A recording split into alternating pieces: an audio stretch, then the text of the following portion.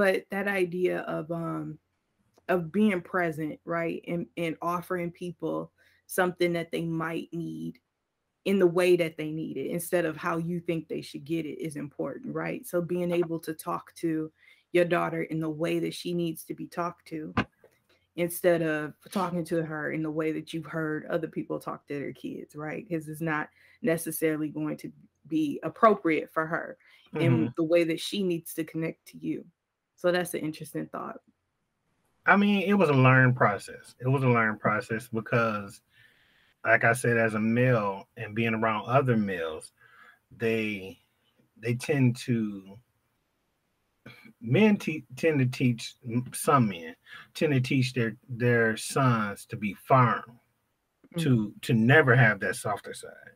You know, they think if you have that softer side, you're becoming something else that they don't want. They say stuff like, don't, men don't cry, boys don't cry, get up, wipe yourself off and keep going, which in that you have to, cipher the good parts and the not so good parts. Get up, dust yourself off, try again, try again. That is a good thing, but at the same time, you telling him never to cry. So now you're trying to hold in his cry, his pain, his suffering that he's dealing with.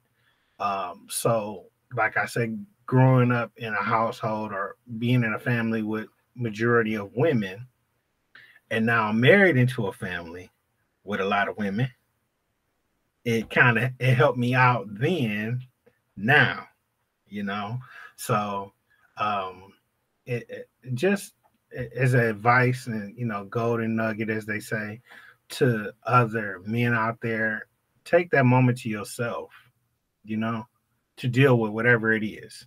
If you are that male, you know, try to learn that when you say what you say, think about what you're saying before you say it. To a young man, to a young, to a young woman, to anybody, because you tell your daughter, not to cry, or your son not to cry, or not to do something in particular that can reflect and change the trajectory of their life, the motion of their life. Because when you tell, this is coming from me, a person who was told this, not cry. Men don't cry. You'll be all right. Get up and dust yourself off. You have to. As a kid, you don't process. You can't process that. You just doing as you told. And then you get older and you stick on to that old stuff, and you still 30, 40, 50 years old. Men don't cry, and now you passing that down to the next generation and the next generation, and before you know, you got something, in the bloodline that you shouldn't have. You know what I'm saying? Because at that point it's like a poison that you keep passing down, passing down. Everybody's sipping that poison that you passing down. And that's not a good thing when it comes to mental health, because if you never cry, you never deal with the situations, you never seek help, in the long run, it's gonna affect somewhere. It's gonna affect your life, it's gonna affect their lives, and the life of the people that come with you in that process. A lot of marriages fall apart because people don't want to deal with stuff. People don't want to sit down somewhere and talk about what they really dealing with. And I'm talking about both the male and the female.